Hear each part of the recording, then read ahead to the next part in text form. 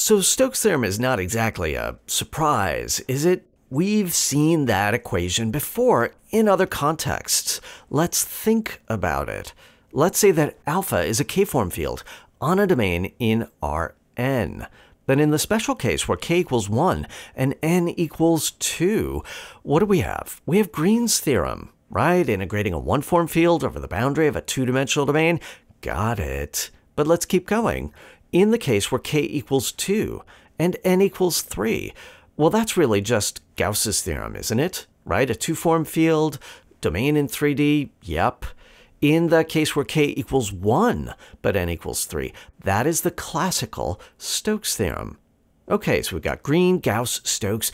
Oh, but wait, there was another theorem, a pretty special theorem, the independence of path theorem, that is really the generalized Stokes theorem when k equals 0 and n is whatever, it works in all dimensions. In particular, it works in dimension 1. And that very special case where k equals 0 and n equals 1 is what? It's the fundamental theorem of integral calculus. All of these are really manifestations of the generalized Stokes theorem. But that one fundamental theorem, that theorem that we learned way back in single variable calculus, is really the key. It's the key to understanding Green's theorem, Gauss's theorem, Stokes' theorem. All of these are really connected in a very deep way to that fundamental theorem. In fact, the fundamental theorem is the key to the proof of the generalized Stokes theorem. Now, we're not going to go into the details of that proof. Rather, what we're going to do is think what the generalized Stokes theorem can tell us about other things. Things like this one question that we've thought about before. Why is it that d squared equals 0? That is, if you take the derivative of a form field, you always get 0. We've looked at it from a couple of different ways. We've thought about it in terms of algebra, in terms of geometry. Let's think in terms of Stokes' theorem. This is kind of a weird way to think. What do I mean by that? Well, let's say that alpha is a k-2 form field, and D is a k-dimensional domain in Rn. Now, stick with me for a minute. What happens if we take d alpha and integrate it over the boundary of D? Can we do that? Do the dimensions match up? Well, the boundary of D is k-1 dimensional. D alpha is a k-1 form field. Good.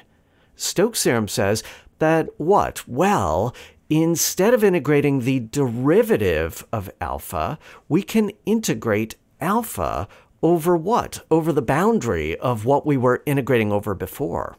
So that means that this is equal to the integral of alpha over the boundary of D. Okay, well, I guess that's one way to think about it, but look, you can go the other way, and you can say that, oh, the integral of this thing over the boundary of D is really the integral of its derivative over the interior of D. And now, chaining these things together, well, something interesting happens. And a deep truth is revealed, a truth that says what Stokes' theorem is really telling you is that the exterior derivative operator, D, and the boundary operator are linked. They're tied together by this operation of integration. And so the idea that d squared equals 0 is really connected to the idea that the boundary of a boundary is 0, is empty, is something that vanishes. Is that the case? Well, let's take a domain D and apply the boundary operator twice. Maybe you've got a cube in 3D, and you look at its boundary, and then you've got those 6 faces, right? Now take the boundary of each of those, and I get a whole bunch of edges. Ah, but you have to remember the orientations of those edges. And even though we have a lot of repetition going on, they're all in the opposite direction. And so they cancel. The boundary of a cube is empty.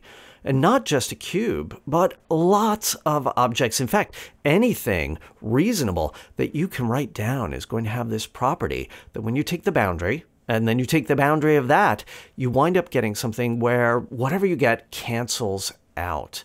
You got to be careful with orientations, but it works.